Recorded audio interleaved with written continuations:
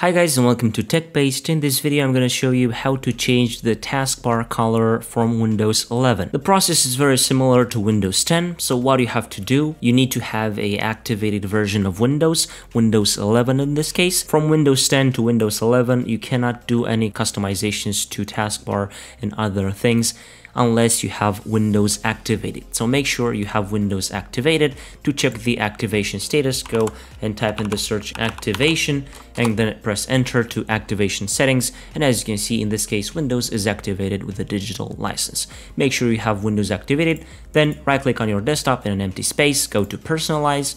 Then in the left side, go to colors, where it says choose your color, select custom, and choose your default Windows mode, select dark. You can also select dark here on choose your default app mode, but that's it. That is not really necessary. And of course, transparency effects, you can leave it on if you want. As you can see, when I switch to the dark theme, Windows will automatically give me this dark taskbar, but I can do a custom color, let's say this one. And what I have to do is to check start taskbar and action center and title bars and window borders, where it says show accent color on the following surfaces. Check these two boxes, and as you can see, we changed the taskbar color from Windows 11. It is really simple. You can do whatever color you want.